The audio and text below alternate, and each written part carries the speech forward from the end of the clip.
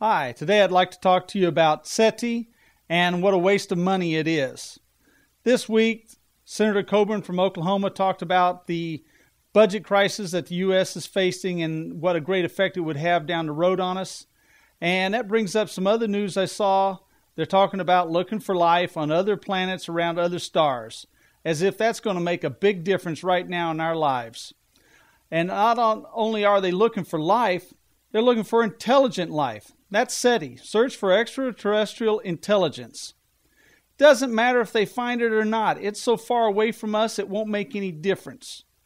Look at 100,000 light years across in the galaxy, and if we find someone, they're probably 30 or 40,000 light years away. We won't know about them until we're dead, by the time they answer us anyway. So why are we spending money looking for that? We've got these scientists out there telling us how the galaxy could be full of life and it's all worth looking for. But the truth is, if these guys weren't out there looking for it and getting grants from the government and spending all that money, they'd be teaching high school science classes. I guess if I was teaching high school science classes, I'd be telling you the galaxy was brimming over with life and we needed to find it too. That's your Minute with Monte.